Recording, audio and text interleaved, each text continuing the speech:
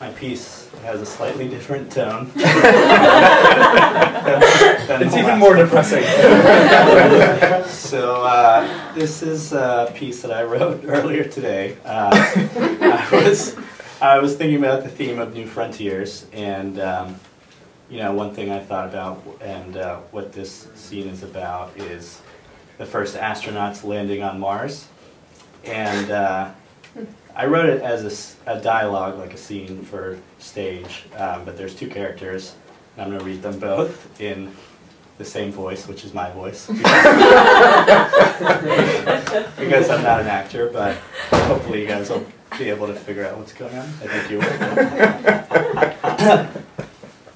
This is it. In just a few minutes, we'll be the first humans ever to land on Mars. I can hardly contain my excitement. We're going to be celebrities. We'll be remembered forever. What a legacy. They'll probably build a monument to me in my hometown. And I'll have a school named after me. And all the kids from the school will take a field trip to visit the monument. And they'll probably make an iPhone app based on me, too.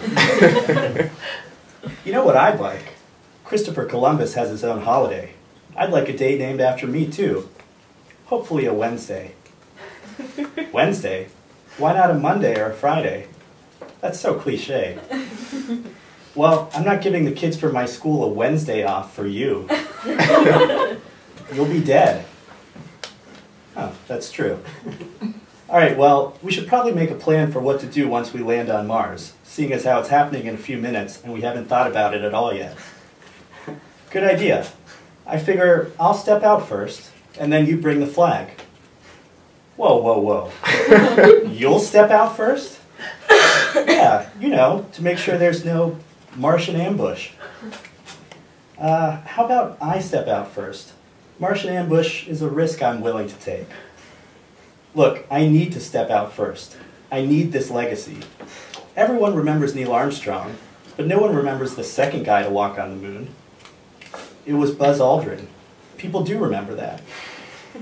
People only remember that because his name was Buzz. But your name is Buzz. So is yours. Yeah, my mom really wanted me to be an astronaut. Yeah, mine too. I know, that's why we make such a good team. Okay, Buzz, well, how are we going to settle this? Let's just flip a coin, Buzz. Call it in the air. Heads. Oh, the coin is floating away. Yes, it is.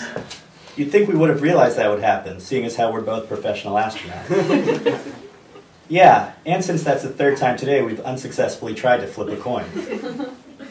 Alright, well, I hate to do this, but I'm the commanding officer on this space shuttle, so if you don't let me go first, I'll make sure you never work in this town again. We're on Mars.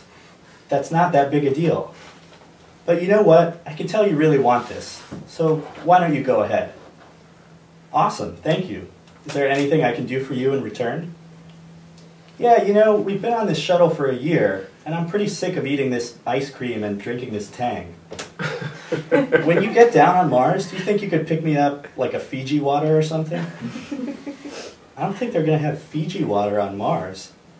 Well, you know, if you see like a convenience store or something, or like a Martian Starbucks. Starbucks is everywhere.